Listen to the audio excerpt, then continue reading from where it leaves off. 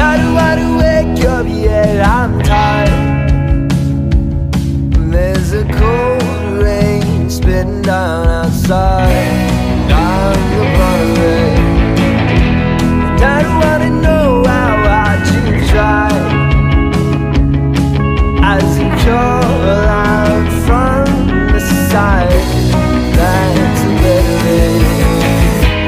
No pleasantry demands that I shake the red right hand.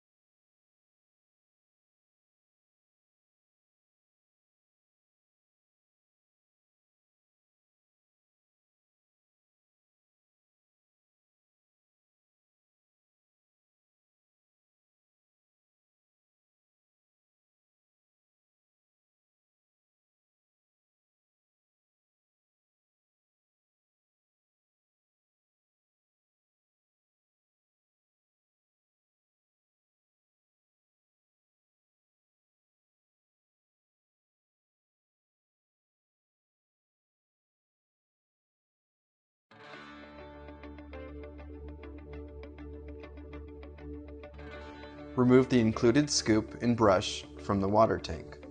The brush can be used to clean your Nanopresso of any excess grounds that can build up over time. The water tank also has a cup attached to it. Next, unscrew the portafilter and remove the coffee filter basket. Add finely ground coffee into the scoop.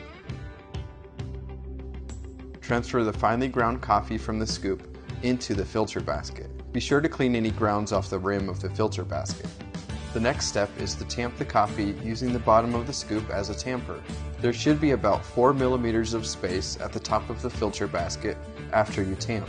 To ensure proper grind size, use a scale to weigh 8 grams of coffee.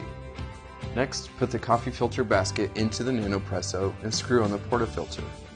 Make sure the portafilter is screwed on tight. Next, add boiling water to the water tank. Fill the water up to the line marked on the inside of the water tank. Screw the water tank onto the Nanopresso.